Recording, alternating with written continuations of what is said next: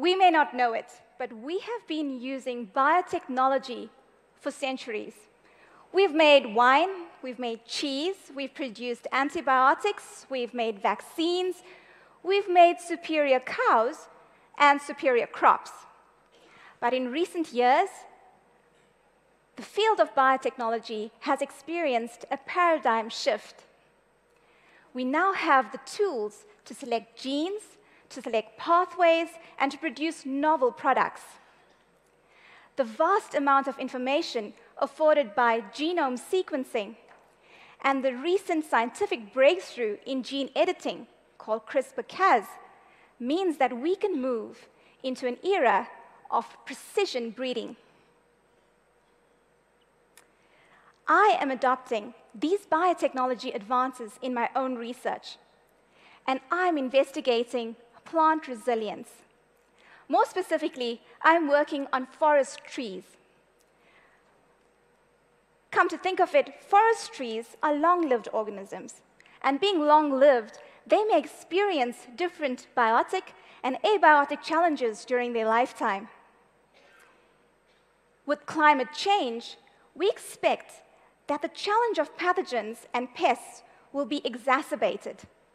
You can imagine that a tree that is undergoing a drought condition will have compromised defenses, and in that case, pathogens and pests may be rife. With human activity, we have inadvertently moved pests and pathogens around the world. And one example that I'm going to share with you is an insect pest. And this has moved to different countries around the world and become established in recent years. Don't be fooled. It looks quite harmless, but this 1 to 2 millimeter big insect pest can have devastating effects on gum trees in plantations. The insect lays her eggs on very young gum tree leaves, and this forms a gall or bumps. Eventually, that young tree becomes stunted and will never reach the potential of a fully fledged forest tree, severely limiting production. So in my research group down in South Africa, we are very curious about what are the early defense responses that a plant will emit to protect itself against this insect pest. And we find that it's a complex network, interconnections of genes and pathways. And what we find is that very early on, the cell is being compromised. Plant growth is suppressed. The pest is using these molecular responses for its own gain. We also see that there is some evidence of enhanced defenses to some level, and we realize that this is the production of specialized plant substances called metabolites. In these cases, the tree is trying to defend itself, but it is unable to do it efficiently. So what if, within this network, we can identify key points to manipulate? And we can do that knowing these molecular switches.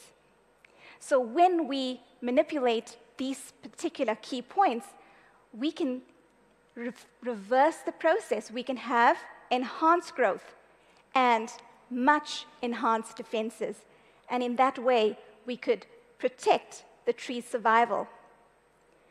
We can harness this information and extend it into crops. And that is because resilience and the mechanisms underlying that is hardwired.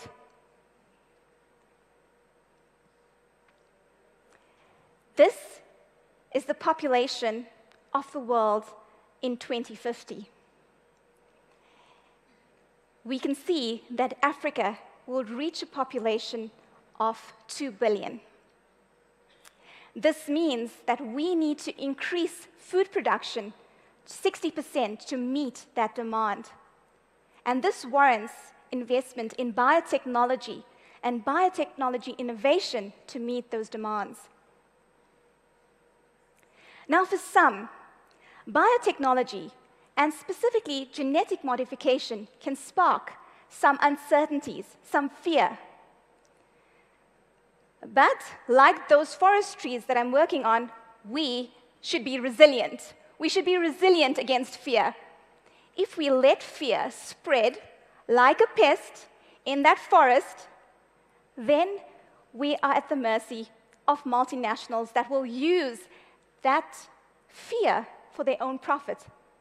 And Africa will not achieve its potential. So coupling biotechnology innovation together with the right type of attitude, we will benefit the small grower and humankind. Thank you.